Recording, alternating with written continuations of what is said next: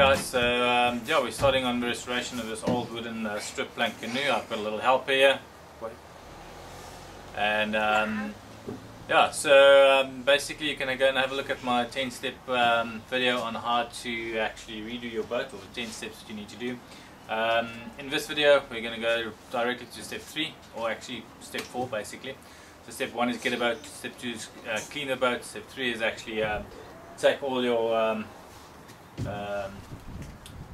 markings and everything, and look at where all the little fittings go and everything, and really mark that and catalog that.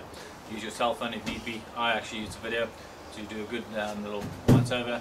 And so yeah, so now we're going to go over to step 4. Is obviously one of the parts is actually remove all the hardware. So before we can start sanding and everything, we need to remove the hardware and yeah, get all those things done. Cool.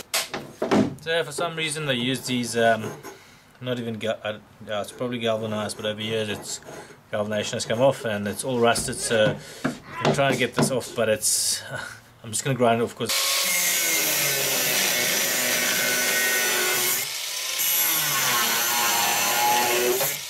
so over here you can see this was actually just normal bolts on both of these sides.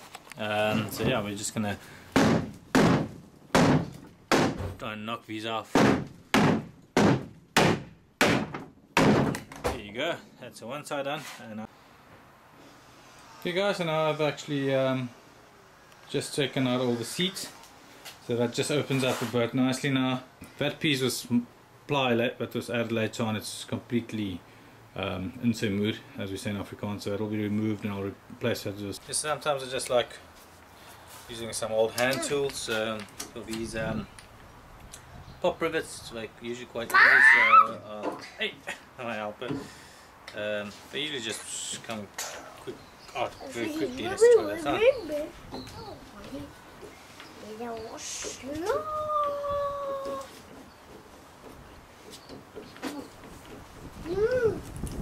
And there you go. Pop rivet is out. So yeah, so I'll just continue doing that all around. So just using a normal little scraper, if you can call that, and a rubber hammer.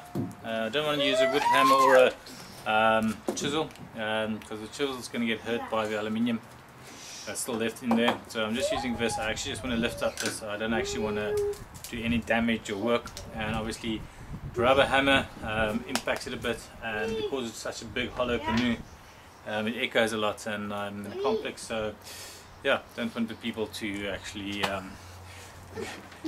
complain about me doing that. So yeah, so these are the 2 tools that I'm going to use there as well.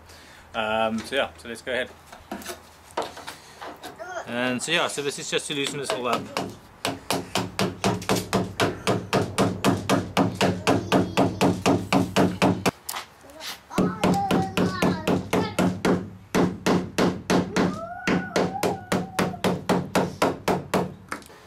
There's definitely been a significant, how can I say, bit of a warping going on that they've tried to stop the whole time with some fiberglass.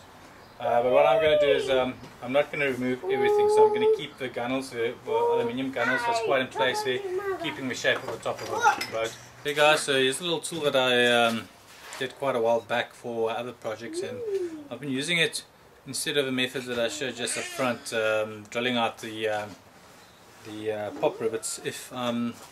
But I usually do if I want to reuse pieces. If I don't actually care about it, I'll just use this tool and really use good old brute force. So basically it just pops in there, and there you go, and off is that. Easy, eh? So yeah, I've done quite a few of these. Always just wear eye protection, because these things do jump. It doesn't saw, but if it gets into your eye, you're gonna.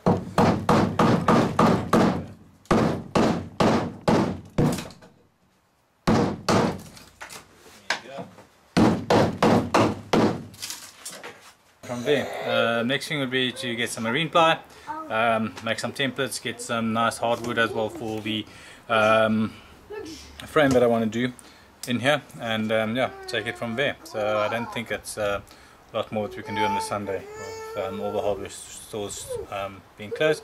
So I think I'm going to light a braai. Me and my son is going to have some quality time, and see you in the next video.